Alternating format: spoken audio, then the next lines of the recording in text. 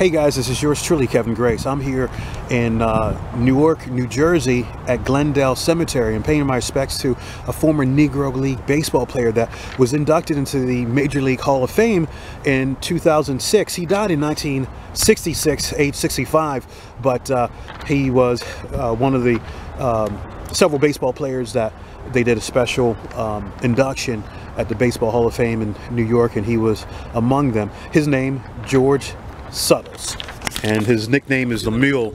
He was known for his power. He was a first baseman and an outfielder, and he died in 1966, but he is buried here. If you're ever here at Glendale Cemetery, come out and pay your respects to George Mule Suttles. Also buried here is Sarah Vaughn as well. Born at the turn of the 20th century in Blockton, George Mule Suttles dreamed one day he would be good enough to play pro baseball. During those Jim Crow days, the opportunity to play in the major leagues wasn't an option, but a man of immense talents could display his skills in the Negro Leagues, and that is just what Suttles did. Standing 6'6" and weighing a robust 260 pounds, Suttles played mainly as a first baseman and outfielder for the Birmingham Black Barons, St. Louis Stars, and Newark Eagles. Renowned for hitting with power, his career peaked during the 1926 to 1930 seasons, when he was a member of the St. Louis Stars. Twice he led the Negro National League in homers, doubles, and batting average. During those 5 years, he was an all-star each year and compiled a batting average of .412 in the East-West All-Star games. Tales are plentiful about this gigantic Suttles using a 50-ounce bat and blasting 500-foot home runs. In one game against the Memphis Red Sox, Suttles accomplished a feat that has never been duplicated. He hit 3 home runs in 1 inning. His tape measure home run in Havana, Cuba's Tropicana Park flew over a 60-foot high center field fence and landed in the ocean. It was such a legendary blast that it is still a part of Cuban baseball folklore. It was because of Suttles' strength that he got his nickname, and late in games, when a big hit was needed, his teammates would encourage him with cries of "Kick, Mule!" Suttles' final seasons were spent playing first base for the Newark Eagles, a team he would also manage. Settling in Newark after his career ended, Suttles died of cancer in 1966 at the age of 66. And some 40 years before he would be inducted in Cooperstown. Tonight he joins his state's elite as a member of the State of Alabama Sports Hall of Fame. George Mule Suttles was a power-hitting first baseman in the Negro Baseball League, born on March 31st, 1901 to James Suttles, a laborer in the coal mines, and early Griffin Suttles, occupation unknown, in Blockton, Alabama. Mr. Suttles worked in the coal mines during his teenage years. Called Mule as a term of endearment for being as strong as a mule and his ability to carry a team, Mr. Suttles packed power in his 50-ounce bat, extremely popular with the fans for hitting booming home runs, and the fans would yell, "Kick, Mule, kick!" and that was chanted as Mr. Suttles stepped up to the plate. How cool would that be if a whole stadium was yelling your name and saying, "Kick, Mule, kick"?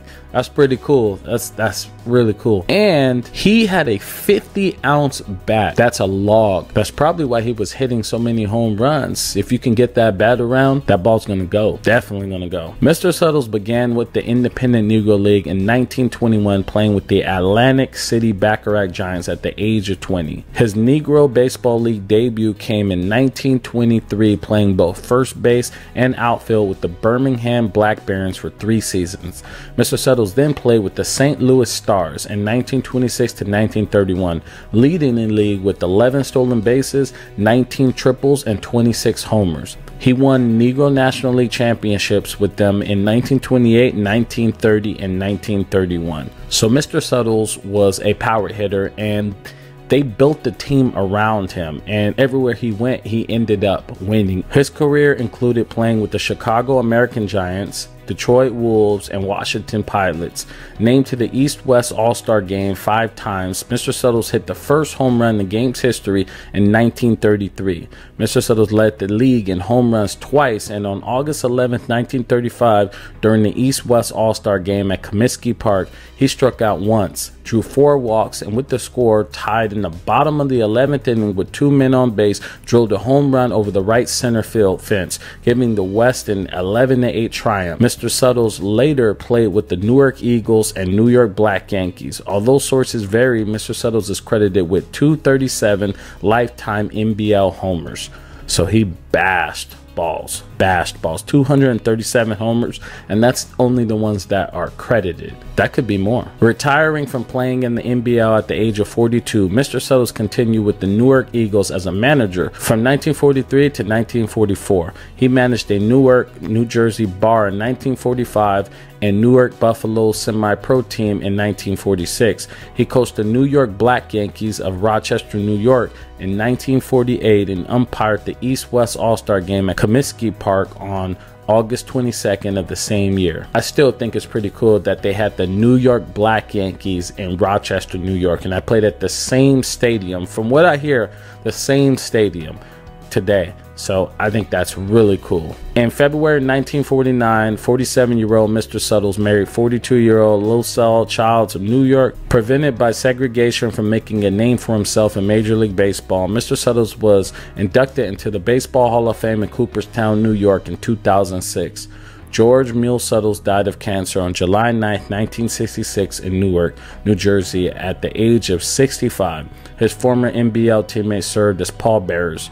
He was survived by his wife and no children. So there you have it. You have the story of Mr. Suttles, who was a power hitter in the Negro Leagues and was a very sought after player, a player that people built the team around, a player that was very popular amongst the fans. He had his own chant as he walked up to the plate.